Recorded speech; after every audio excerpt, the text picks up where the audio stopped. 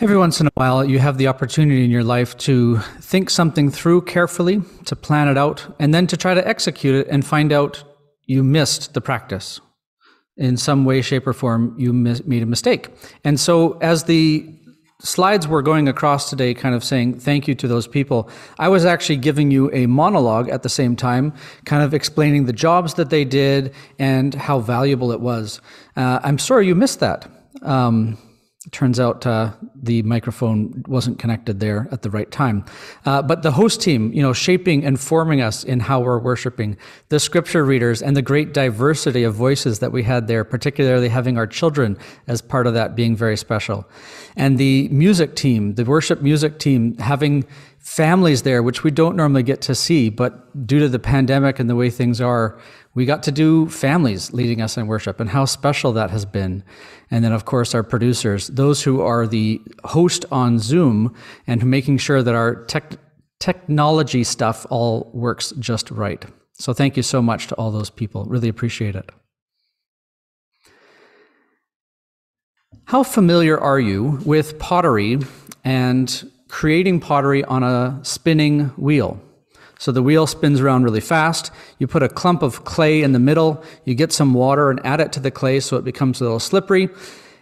And then you start to shape that clay. You push on it hard to kind of get it centered. And then you dig your fingers into the top and pull out to shape it and pull it out. And then to pull it up, you kind of jam one finger underneath from the outside and one finger just above from the inside, and you push together, forming and guiding the clay as you pull up the walls of the clay into a cylinder. You're forming and shaping the clay, and we can picture that, we can see that when we hear Isaiah talk about who are we but clay in the hands of the potter. And at first glance, that sounds kind of offensive. Half a second here as I turn something down. There's that one. And at first glance, it seems kind of offensive. The modern human being is not supposed to be somebody who is formed and shaped by the things around them. The modern human, we think of human flourishing as the one who is self-determining. It would almost be worse if we got called sheep, though, wouldn't it?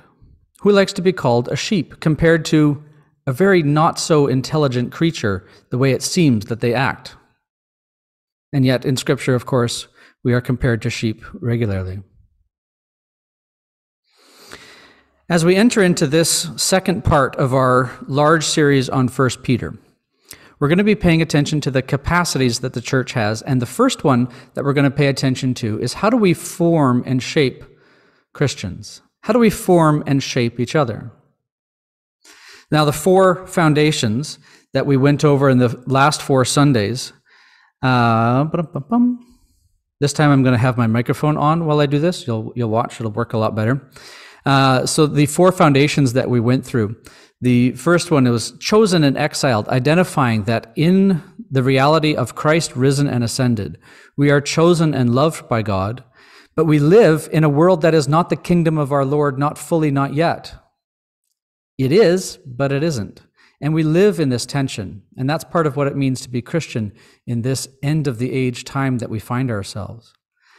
And the second foundational identity that Peter shows us in his letter is that we are born into a living hope. And this hope is based upon the resurrection of Jesus and our resurrection to come, and that God is making all things new, bending them toward his will. This hope drives us and gives us strength and gives us the life of God in us even now. And then third, we talked about what it means to be holy, how Jesus crosses the boundaries of clean and unclean, and how we as Christians are called to live into his promise that we shall be holy as he is holy. His holiness infuses us and helps us to become like he is, holy. And we follow him when our holiness is willing to cross boundaries and to go into places of hardship and even suffering in order that we might fulfill and participate in the life of God here on earth. To be holy might lead, very much so, towards suffering. And the suffering is the fourth item that we found in 1 Peter as foundational to the identity of a Christian. Suffering as part of our identity. because of being chosen and exiled, because of being living with a living hope, so that when we're holy, we're able to cross over those boundaries. And that doing so will cause threats to people, ourselves and others, because of sin in our lives. And so suffering becomes part of the identity of the Christian in this day and age. As we move now to look at the four capacities, we want to ask, how does the Christian church fulfill and shape these four foundations? How do we pass on the faith from generation to generation? The author Gordon Smith, in his book Wisdom from Babylon, he identifies these four, and I want to pull them out and work them through over these next 4 Sundays. And the first one is that we need to be a liturgical community. We need to be a community that has developed the capacity of liturgy. And that's what we'll explore today, and I'll explain why that is so very important. The second capacity is our capacity to be theologically integral to who we are. We need to have good theology as a church and as individuals in order to be Christians in this age. It is a capacity that is necessary for what it means to be Christian now. And we need to write the right words there. That should say hope against a backdrop of lament. Hope against a backdrop of lament. That's our third capacity. And it's the capacity of the church to share and to live and to preach hope, even in the midst of a time of suffering in our world. How important in this season of the pandemic is it for the church to be a people of hope while admitting and recognizing the reality of suffering around us? And then fourth and most important, the capacity that we need to develop as a church, that we need to live into, is the capacity to mediate, to feel, to know the presence of the encounter of the real time risen Jesus Christ.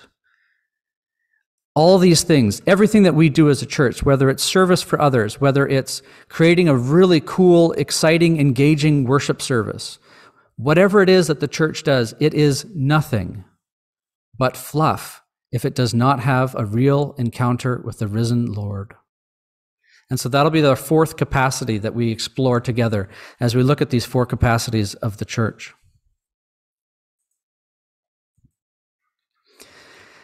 The first capacity that I want to pay attention to is liturgy. Let me pray, and then we'll look into what I mean by that. Father God Almighty, we ask that you would, by your word this morning, and by the power of your Holy Spirit, you would illumine our minds, rekindle our hearts, and strengthen our wills. In your name we pray. Amen. 1 Peter has a spectacular verse that Dave read for us today. This verse about our calling to be a holy priesthood. This is so foundational to the identity of the Christian church today, and it's something that we need to come back to again and again. How are we doing? Let's understand that. Let's take a look at it, and let's take a look at what it means to be the holy priesthood. And so that's what we're doing in these four capacities. How is the church a holy priesthood in 2021? What does it mean to be a priesthood? And so these four capacities, I believe, are the capacities, the skills, they're what the priesthood does. And the first one we're going to look at is liturgy. And this one is so important because liturgy is what forms us. Liturgy is something that forms and shapes us. And I want to first ask, how are we formed outside of church? And I'm going to be relying upon a book called You Are What You Love for a lot of the thought behind this and some of the examples. A few years ago, there was a very popular TV show called Friends. Perhaps you've heard of it. If you've watched the show Friends for any amount of time, more than likely, the way that people talk to each other in that show has started to impact you and shape the way that you talk. And I've seen this particularly in people who are younger, but even older people. If they are watching a significant amount of the show Friends, they start to have a jabbing sort of conversation with each other. In the TV show Friends and other TV shows of our day and age, it's become quite popular. You have the characters kind of shoot barbs at each other, really harsh just really degrade somebody for laughs. It's quite funny to say that Ross, he's the nerd, or to say that the other character is just so brainless that he can't even function as a human being. And you just pass it off for laughs and move on. And that comes into our regular daily language. You start to see kids in particular take this on and try it out. It's funny on TV, maybe it's funny in life. So that's a very small way. It's impactful, but it's minor for where we're going with this, in how something that we watch and participate in can form and shape us. Well, people around the world have been able to figure out that you can shape people unconsciously, and it's quite powerful. Perhaps you've noticed, if you've ever been in a men's public washroom, that the floor around the urinal is not particularly clean. Well, they figured out that if men have something to aim at, they're much more likely to hit the target, and there's a lot less splatter. So what they did is they painted on the urinals a little fly, or perhaps it's some other object in different places or different manufacturers of urinals. But if there's a target that the man might be interested in shooting, there's way less pee on the floor. Incredible. So advanced our civilization is it not? You can have small things that shape the way humans behave, but you can have larger ways of shaping people, and the ways of shaping people is not necessarily neutral and good. You can shape people towards ends that are not necessarily neutral or good. Now, I'm going to go through 4 examples of this, and I'm not saying that these are necessarily evil things. As I list off these 4, there are many more, and it's worthwhile to think of in your own life what is shaping and forming you. But as I go through these 4, I am not declaring them evil, that we should never participate in them as Christians. What I am saying is that we need to be aware at how these are shaping us, how they are forming us. Jamie K.A. Smith identifies a couple of these, and he talks about them in his book, You Are What You Love, and in his 3-part series. And he identifies how these have very specific liturgies that form us and shape us. The first one is the mall. Now, there's not a large mall here in Courtenay, Comox, but perhaps you used to live in Vancouver, or even you've been to Nanaimo and seen the larger mall there. As you enter into a mall, you come into that space, and there's a openness, an entrance that kind of begins to transition you from outside to inside the building. There will be objects that can give you information, or perhaps a greeter. If you are new to the place, perhaps you're just a seeker on the way, you will move through that space, and there's things that can help you figure out how to move in the space. If you pay attention, you'll see the people who come here often, they don't need the information, they can bypass it directly because they know how to operate in this space. Often the spaces in malls are open up above. There's a large vertical openness, kind of signaling transcendence and power. And there's a feeling of sanctuary and retreat in a mall. It's closed off from the busyness of the rest of the world. Here we are about something sweet and pleasant and soft. It's meant to feel comfortable. It's meant to make you feel like you can get what you want here and enjoy yourself. And if you pass through these halls, you'll see along the sides of them, along the way as you go, you'll see, what are they standing in the windows? Are they not the icons of the age? Are they not the iconography? The pictures of the saints are posted on the walls of the shops, aren't they? And you can see these icons, and in a sense, we are worshiping them, wishing that we were like them. Oh, I wonder what I would look like if I behaved and acted in the way that these pictures do. The similarities to a cathedral with its saints posted on the walls around it is remarkable. The images that are there in the mall present to us a standard of judgment. And we ask ourselves, where do I stack up? Where do I compare myself to? Perhaps we visit the mall with friends. Maybe it's a communal experience.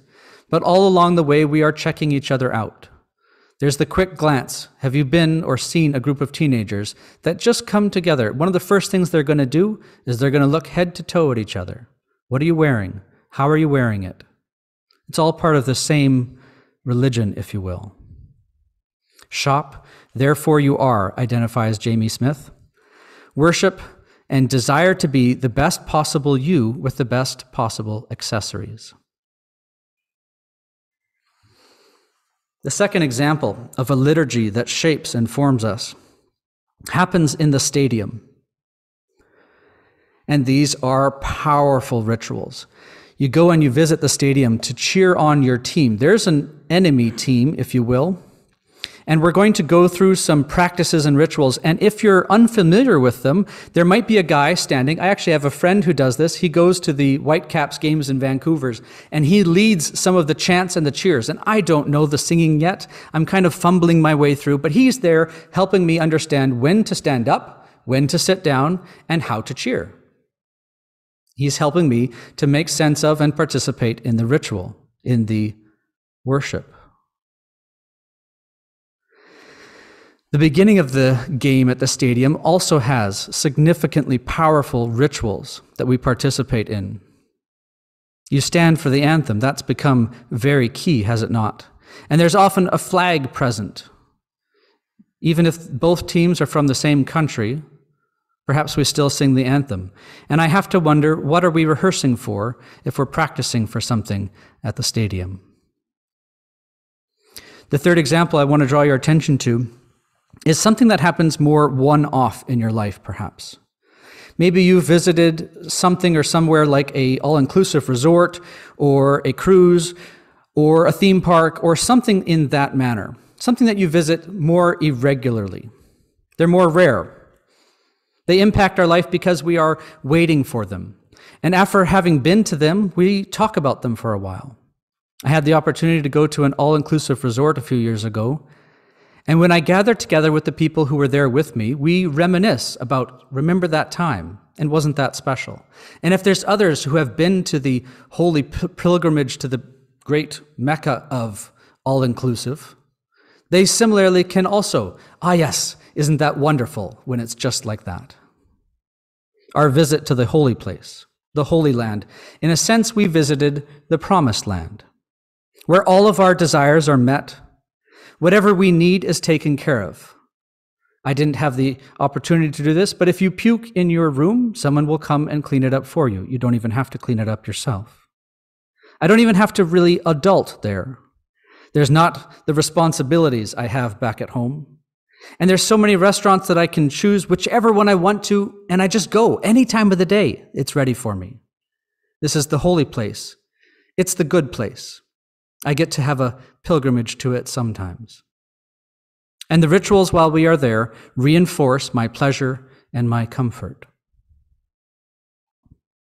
Fourth, I want to identify something that I am finding it's quite powerful right now, and I'm not quite sure how and ways that it's forming us, where it's positive and where it's negative, but I'm beginning to pay attention to it, of course, as we all are. And this is the rituals around our phones, our devices, our online social media, places like Instagram. What's happening here? What are the rituals of formation that are happening particularly in our unconscious? Quickly select the next thing. Just skim over this one and I'll go on to the next one. If I like it, I will let the person know. I will let the algorithm know. I want it to show me the things that I like. I want to keep being entertained. I want it to keep me in the zone. I actually lose track of time here. How long have I been here? What did I even watch? I don't even remember. I've got a few minutes here while I wait for my ride to come. Quick, I'll pull out my phone. I can visit this place. I'll watch TikTok. I'll swing to the next one. Show me the next one. That's funny. Ha-ha. And I'll share that with my friend. I'll just send it off because I thought it was funny. I hope they do too. What are we worshiping as we practice these rituals? What are we worshiping in that space online, particularly with my head craned down and my neck stretched? And what's the similarities with online church? Have we had any sense of that here in this pandemic? What does it mean for us to have shifted our church to online, and how is the liturgy being changed? What rituals do your Sunday mornings have? How have they changed? And how are they forming you? What do these things form us into? If we look at the mall, most certainly it is trying to form you into a shopper, into a consumer. It's trying to convince you that you need to upgrade as required, and that you will do so when you are programmed to do so. It's forming you and shaping you to participate in that. Now, the malls perhaps are sliding away. Maybe the Instagram is the mall extended into the realm of content and online. Here we are shopping, but in a different way. Here we are upgrading as required, but perhaps in a different way. And the overlap between the Instagram and Twitter phenomenon and religion is so strong and powerful right now. You will have confession in Instagram and Twitter. And even if the influencer that you hear and listen to and you kind of support them and you write back your confession that seems to echo theirs, they may not respond to you, but you still feel heard because they touch something that you believe also values and matters in your life. And you made the same confession about how hard you're having things right now, and it went out into the ether, and it feels like you were heard. In the stadium, what are we rehearsing for? I think someone figured out fairly early on that in the stadium there is a powerful nationalistic opportunity. And that you can imagine that the one cheering for the blue team and the one cheering for the red team, when war comes to our country, won't it be so special when red and blue cheer together? They might not be the ones on the front line of the war, but they will be the ones here in the country who are cheering and supporting their team. I think the stadium might be very much so, the rehearsal for war, shaping and forming us to support and to participate as called upon. The all-inclusive, the one-off.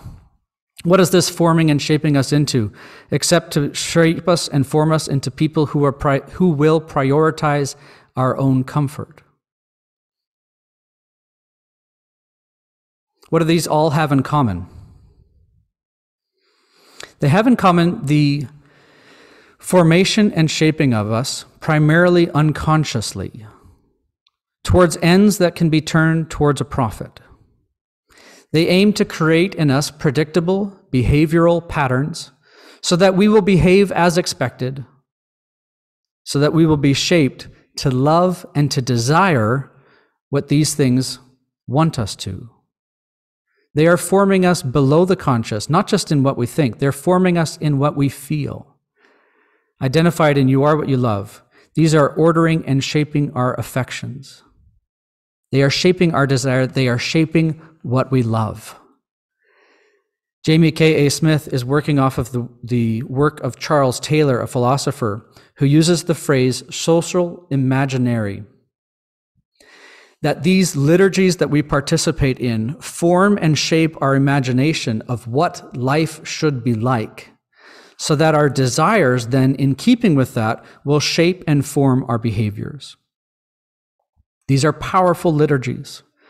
Can we participate in them with our eyes open and not be as affected? For sure. And as we identify in our own lives small and big liturgies that form us and shape us, we have the opportunity to choose to continue to participate in them, and maybe we won't be as affected. Or maybe there are some that are so powerful that we need to step out of them. What Jamie K.A. Smith identifies is that you are what you love. So much more than you are what you think, you are what you love. Our vision and our orientation is determined by the liturgies that we pay our attention to, that we participate in. I love the verse that Jocelyn just shared. If you have a chance, check that out in the chat from Romans. In the letter of John, 1 John, he writes at the very end, he ends abruptly and he says, beware of idols. And so much so, these liturgies draw us and form us towards an idol. So then we turn, of course, to the Christian formation. If we are to be called a holy priesthood, How do we form and shape ourselves? How are we formed and shaped by each other through the Christian liturgy? Worship is the imagination station. And the word liturgy kind of feels a little unsettling to many Protestants because liturgy sounds like dead church to us. But every single church has a liturgy. Liturgy is simply meaning what do you do as the practices that you regularly participate in on a Sunday morning? That's all we're trying to say by the word liturgy. How are you forming and shaping your hearts through your Sunday morning worship? And if you go into any church, you can try to read it. Does this church shape you more towards a consumeristic kind of Christianity? Does this church form and shape you towards a heart of service? Does this church, does its liturgy form and shape you towards what? Can you identify it and read it? In my life, I've had the opportunity, and I still am, quite enamored with coffee. And as I was getting into learning about coffee and learning more about how to make coffee, I got into espresso and espresso machines and trying to learn them, and I would often buy a cheap one and tear it apart and rebuild it and have a great time with it. What I found out was that the most important thing was calibration. You need to calibrate the machine, and the most important tuning and calibration that you can do is actually of yourself. You need to find out and taste what good coffee tastes like so that when you go and try to make coffee, you have a target to shoot for. You need to calibrate the actual desires of your heart as a barista in order to do the work of making coffee well. So Sarah and I, of course, we went down to Seattle and we tried to visit as many different places as we could. And we spent a couple of days there just drinking coffee all day long. And we did a bunch of other things as well, but it was a calibration of the machine, if you will. Desire is caught more than taught. And so we have to calibrate the machine of the Christian faith. And liturgy is the ways and means in which we shape and form our hearts so that we will live out the four foundations of the identity that 1 Peter calls us to. Jesus confronts Peter on the beach and he says to him, "Do you love me more than these?" And Peter's like, "Of course I do, my Lord. You know I do." What we're doing on Sunday mornings and in other gatherings that we get together for, what we're doing throughout the year as we pay attention to the rhythms of the year through Advent and Lent in particular, but other Christian holidays and celebrations, we're trying to form and shape our desires so that our desires are for the good life as God defines it, not as we define it. Desire is caught more than it is taught. And of course, that should make us immediately pay attention to how do we teach our children? How do we teach our children so that they would grow up in the faith? Do they need more facts about Christianity? Or do they need some desire formation? Peter identifies that we are the holy priesthood together. That there isn't a select few that are pulled out from the church to be priests and the rest of them are the receivers of the priest work.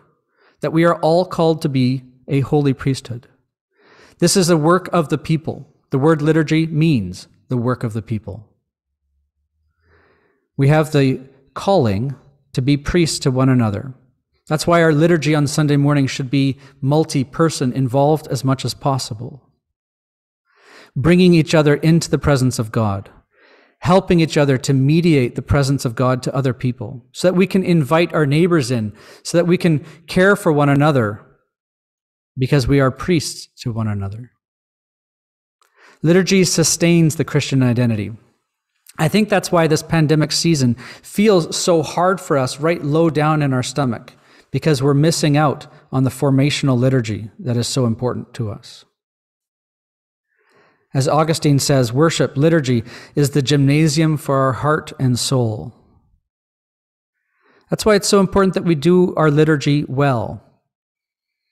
We don't make it a performance, but we certainly want to do our best. We want to offer up to God and to each other excellence, so that we know that everybody is welcome here at the same time as we do things well and excellently. Finding ways and means that all people, as Peter calls us, to share our gifts with one another, that all Christians are able to share in the gifts that they have been given, so that the gifts can be given to the whole church through them. The liturgy re-stories us. We're not just forming a Christian club, but forming Christian desire. Forming Christian desires that are congruent with the crucified Messiah. And we are being equipped to love what God loves, and to love how he loves, so that we would follow him all the days of our life. And the last thing I want to draw our attention to about liturgy is that it's not merely the steps that we do in that space, but it's also how we order and shape that space. As a church, Living Hope, we don't have a building. So wherever we worship, we need to pay attention to the space that we are in, to use art and to use ways of shaping the movement of people through that space and paying attention to how it is forming and shaping us. The buildings that we worship in will form and shape what we love. The art, the decoration will form and shape what we love. We are embodied souls.